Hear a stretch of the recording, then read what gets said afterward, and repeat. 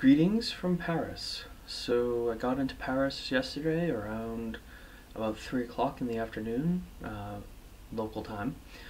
Uh, Berlin was a bit of a bust. I had fun with my host and her partner. We had a lot of fun together, but the weather was highly disagreeable. Very cold, wet rain throughout the day. And even yesterday as I made my way to the train station and ultimately the airport. So weather-wise, it really, no pun intended, dampened our spirits. But we did manage to get in to see a couple cool things. Got in a really good museum and got in a really beautiful church. And of course some good food along the way, including a awesome Indian restaurant. So that was Berlin. The drive to Berlin on Friday was it was long.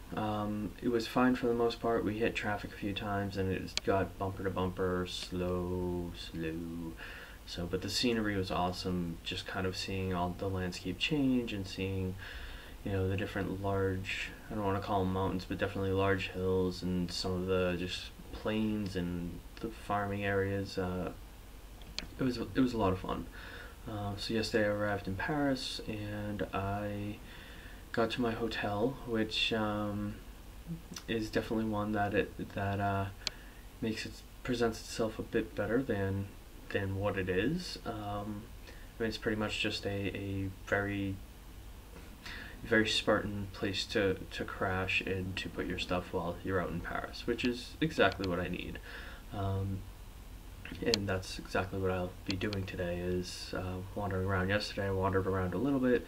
I walked down to the Notre Dame and just kind of tried to absorb that in whatever way I can, and walked around and just kind of got a sense of where I was and what was around me as where I'm staying. But I'm staying near the Bastille, or the Bastille Central.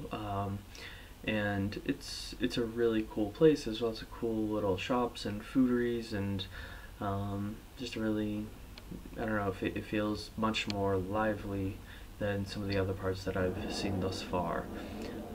And last night in my walking around I grabbed some fruit and stuff that I have for breakfast today. And today's agenda, the big thing is the Louvre, and I'm walking down to that, which is like 3 kilometers away, wandering around that for probably a few hours, and then beyond that I'm just gonna see what the day brings and enjoy it as it comes. So that is this travel update.